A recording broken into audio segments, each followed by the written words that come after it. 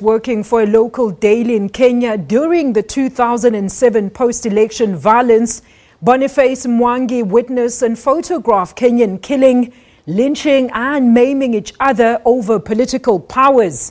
The photographs won him several awards and spurred him into activism, speaking truth to power, challenging corruption and greed in high places that made him famous and landed him in jail several times.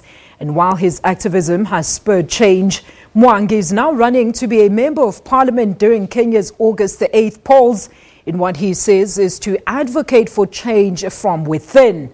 While Sarah Kimani spent time with the man who once took bloody pigs to the Kenyan parliament and led tens of youth in burning caskets outside parliament to protest against MPs' high salaries. On a Tuesday afternoon, 34-year-old Boniface Mwangi weaves through the dusty, crowded alleys in Ngara in Nairobi. Mwangi is on a mission to reach every man, woman and young person in this constituency and convince them to vote for him. Nothing unusual about that, but the man seeking their vote is in an unusual territory. I haven't done anything. Mwangi has since 2008 used creative, aggressive methods to rally Kenyans to protest against corruption, wastage of public resources, and most recently he bravely led school children and their parents against a top Kenyan politician who grabbed their land to extend his hotel space.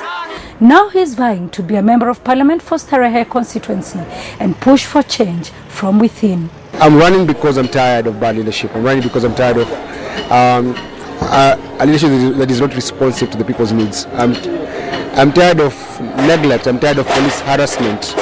I'm tired of everything. And the only way you can solve some of these things is being in parliament, because in parliament you legislate, you write laws that favor the people.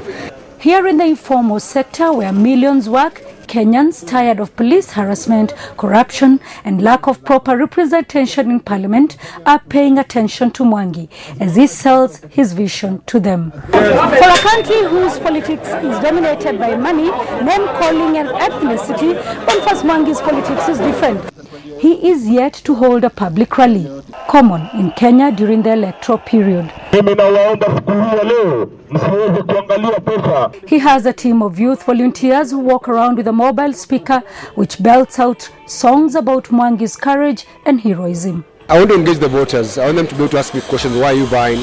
What is your motivation? What is your manifesto? What are you going to do? That's my style of doing things. I want to be their voice. And you can't be people's voice when you speak from the podium. You have to go to where they are. His method is not attracting huge crowds, but it is winning minds, just what he has campaigned for all his life. I say we vote for him. If he's able to do all this and he's not a representative of the people, what if we send him to parliament? I have closed my workshop for 3 months, and that's where I get my daily bread. Only to campaign for Boniface Mwangi, because I know the things he has done. Boniface can win. Looking back, his years of activism and protests are paying off. On Monday, Kenya's Salaries and Remuneration Commission announced that it was slashing salaries of members of parliament, a protest issue that has seen Mwangi locked up several times. I think that's not enough. It needs to be 50%. We need to cut salaries of members of parliament so that you get only serious people going to parliament. Mwangi's main opponents are also popular in their own right. A top Kenyan musician is running on the ruling coalition's ticket, and a young flashy billionaire is seeking the vote on the main opposition party's ticket. Mwangi raised money for his campaigns through donations.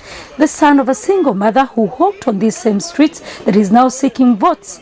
Mwangi says he is the best representative of the people. Can you win? Can I win? I'm going to win. Let's move to the next member of parliament for Starehe. He has formed his own political party, Ukweli Party, Swahili for the Truth, and he says he will not be supporting any of the two front-runners for the presidency, neither Uhuru Kenyatta nor his main rival Raila Odinga, the main opposition candidate. It is a tough race for Mwangi, but for a man who likes to call himself #Team Courage, the finish line will likely deliver change for his people. Sarah Kimani, SABC News, Kenya.